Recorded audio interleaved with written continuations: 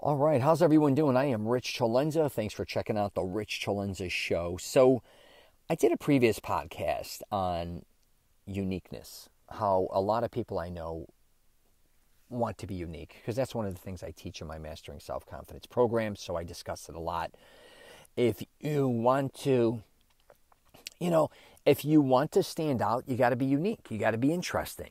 Not necessarily always following what everybody else is doing, but I also think a lot of people think they do things that make them unique, which actually doesn't make them unique, or it's so obvious it almost looks like they're just starving for attention. That as well. But in this case, what I want to talk about is somebody who's necessarily just wants to fit in, because I look at things from all different perspectives when it comes to people. What's good for me may not be good for you, right? And a lot of times I'm telling people to stand out, be unique. I talk about it a lot. Or just become who they truly want to become, which who the hell knows what that is. But I also think, as an honest approach, there's a lot of people that just want to fit in, that feel way out. They don't want to be unique. They don't want to stand out. They just, and I'm not saying that they want to fall into a clique.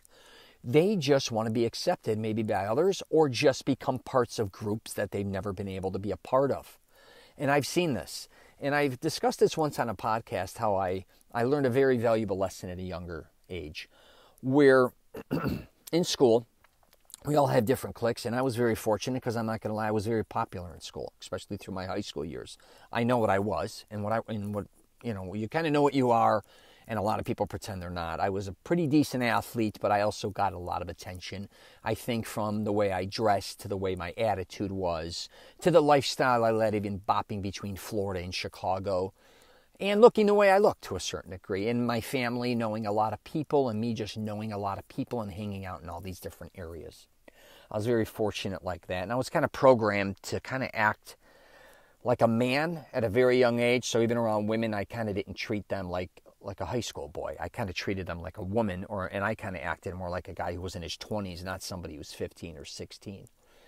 But I remember in school, I always had issues, and nobody picked me when it came to certain things, like you had to build groups or projects in school. I was always out, right? But then in sports, I'm always getting picked first or second. And then I saw on the flip side, I'm looking at the kids that were really intelligent, let's say in school, or did very well. Some were athletes, some weren't, but most of the time, I guess you could call them geeks, whatever you want to call them, nerds, whatever. And I'm not even saying at that level. But I noticed a lot of times, I can see the way they felt when they're getting picked second, third, fifth to last, or they're not that good of an athlete. It was weird. It was like you had inside school, which you probably saw, which maybe you were a good student or not. And then outside the school, who's cool and who's not. And I really saw that with like guys wanting to meet girls and stuff. Like a lot of the kids who were the smartest kids in my school, they couldn't even get a date anywhere. And I'm one of the worst kids in the school. And then I knew a lot of girls from, say, all over the place that they wanted me to introduce them to. And we both had strengths and weaknesses. And I noticed too, like sometimes I'd see guys wanting to fit in certain groups. Like it could be my group, or even whatever the case may be, they just wanting to be more popular, I guess, or just be in a certain clique or crew. It could be a certain team. It could be whatever the hell it is.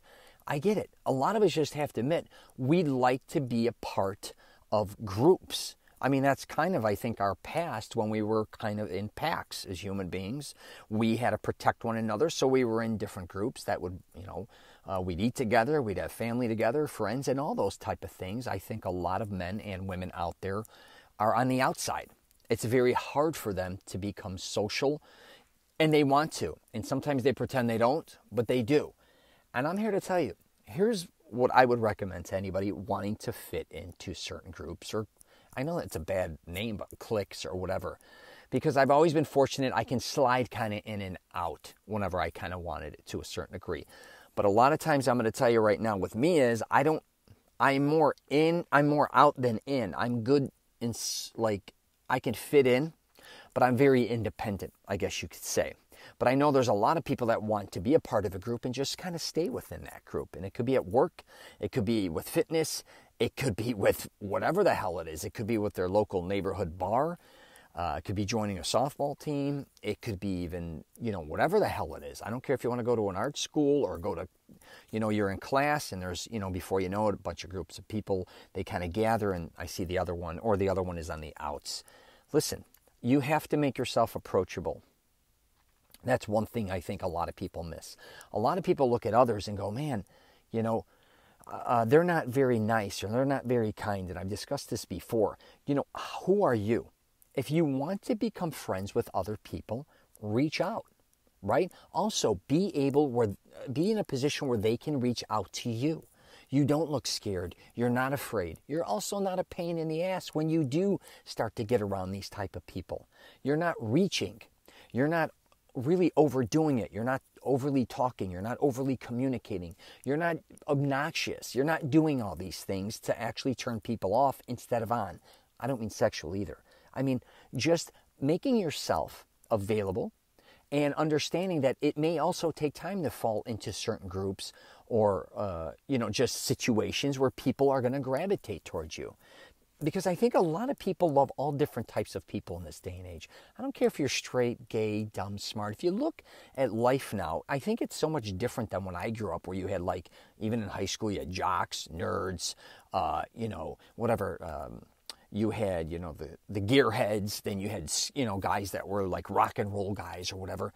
I see myself hanging out with all different types of people, and I've always been that way. But I haven't seen that before. That wasn't really that popular. But I'm just telling you, don't sell yourself short. If you want to, blend in or become a part of a certain group, do it. Don't wait around. You may not get in this certain group, but the other group may accept you.